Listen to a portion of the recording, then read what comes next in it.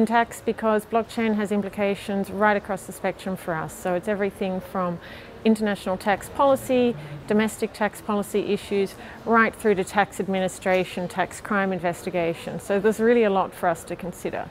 On the cryptocurrency side, for example, when it comes to policy, we're facing issues such as what's the correct tax treatment when you have cryptocurrency in exchanges, and should you be looking just at exchanges where you have fiat to cryptocurrency, or also crypto to crypto exchanges as well.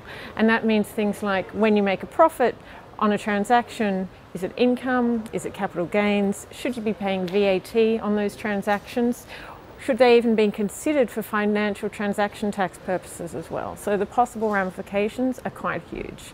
And we've seen taxpayers really start to look for answers in that area recently, really related to the fact that we've seen the value of many cryptocurrencies increase a lot over the last year or two, and some of those profits are really coming home now, and people want to know what's the right tax treatment when I come to my tax declaration. At the other end of the spectrum though, we're also looking at the potential for cryptocurrencies to open up opportunities for tax evasion and avoidance. In that regard, it's a slightly different approach. So the OECD has done a lot of work over the last 10 years to really make sure that we can shut down bank secrecy for tax purposes, so that when people look to shift funds and hold funds offshore and avoid their tax liabilities, that we're able actually now to trace those transactions through the automatic exchange of financial account information. Now, when it comes to cryptocurrencies though, they open up a new opportunity for people to shift funds offshore. So at the OECD, it's important for us to understand what exactly is the magnitude of that risk and what tools do governments need in order to actually prevent, detect and successfully investigate and prosecute tax crimes and other financial crimes involving cryptocurrencies.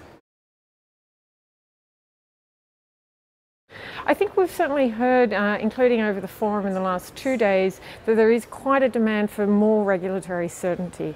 Again, you have the majority of people who want to do the right thing, but without any guidance on what that is at the moment, they're not really able to move forward. And because cryptocurrencies are so mobile, this is really a global issue that a body like the OECD is very well positioned to help governments find guidance on. We're very, very early on in the piece actually when it comes to harmonisation. And really these sorts of issues are questions for countries to decide at a sovereign national level. But what we're looking to do here at the OECD is to help countries come to the right decision and the right policy position for their particular situation. So what we're starting to undertake now, in fact, is a survey to actually just take a snapshot of where everybody is at the moment, because we have some countries that have already started to issue guidance, whereas we have other countries who are not even at that point yet.